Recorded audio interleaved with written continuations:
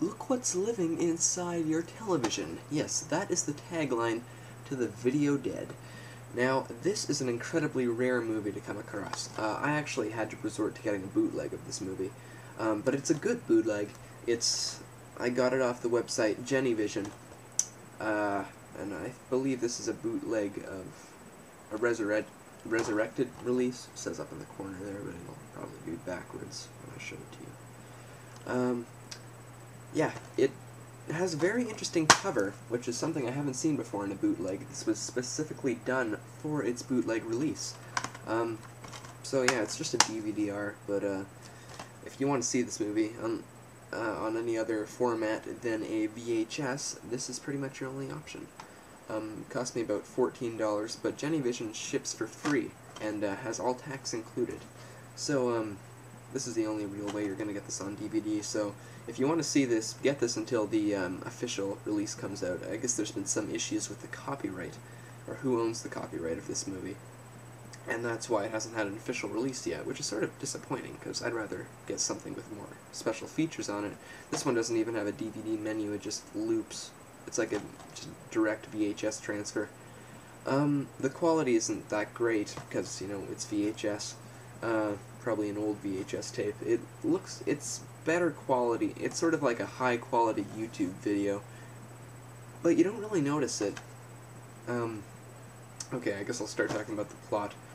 I'll just read it off the back, because again, it's been a while since I've watched the movie, and maybe reading this will trigger some thought, like things I remember about the movie that I can tell you, so that you can decide whether or not you want to go get this movie.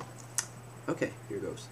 An unlabeled crate from an unknown source is delivered to a house in the woods. The homeowner unwisely accepts the delivery, only to discover it contains a TV set that starts spewing giggling zombies all over the place.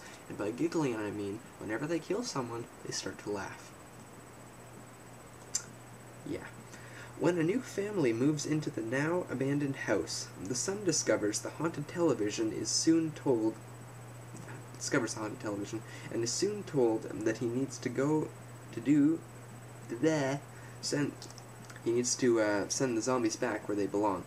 I believe that happens when he was getting stoned on pot too, but whatever. That in itself was pretty funny. Starring Michael St. Michaels, Thaddeus Golaz, Douglas Bell, Al Millen, Roxana Augustin, Laurie Michael Riggett, George Kerman, Rocky Duvall, Sam David McClelland, Jennifer Miro, Victoria Bastl, Libby Rustler, Garrett Dressler, a partridge in a pear tree, Melissa Martin, and Cliff Watts. I don't know who any of those people are. So yeah, the film itself is interesting. It's rather different. It's almost as if, okay, whoever did The Grudge or The Ring, if they teamed up with Todd Sheets and got Tom Savini to do the makeup, that's pretty much what you would have. It's interesting. It's definitely like an interesting twist on the regular sort of horror and zombie and living inside your TV monster genre. There were some parts that I found strange, like how spoiler. Turn it off if you don't want the end to be spoiled. Okay. That should be enough time for all of you. What happens in the end is they end up taking the zombies, or killing the zombies, by locking them in a basement, promising them that they could have a chance to try out dancing. My cat's meowing. Yeah. That's really how it ends, and then they get, after a long time of being locked in the basement, they just eat each other. It was going so well up until then. Anyhow, it's an interesting movie. I love the soundtrack. It's the best soundtrack ever. And I forgot to mention on Nightmare City from yesterday, I'm so sorry, that it has the most kick-ass soundtrack. If you just want to, like, if you could get that thing on your iPod, you would, I can guarantee you a lot of you would listen to it. It's like an upbeat version of the Zombie 2 theme. Yeah, it's interesting. But the soundtrack for this is really great, too. It's got a great 80s sound to it. Are you done? I think he's done. He won't stop meowing. He wants something. I'll let him out right after this. Shut up! Don't you talk back to me. Oh, is that so? Oh. Okay. I'll just wrap up. He wants out.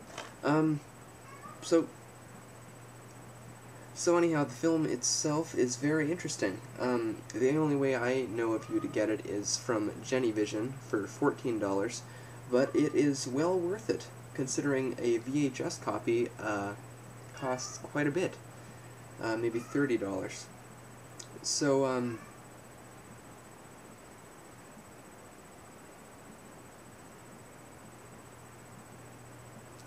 So anyhow, it's got one of the best. I'm just gonna end this review by quoting one of the very humorous lines from this film. Oh no, your dog's run off into the woods. No, he goes into the woods to mate with skunks, only the skunks don't want to mate with him, so then they spray him, and then he really gets turned on.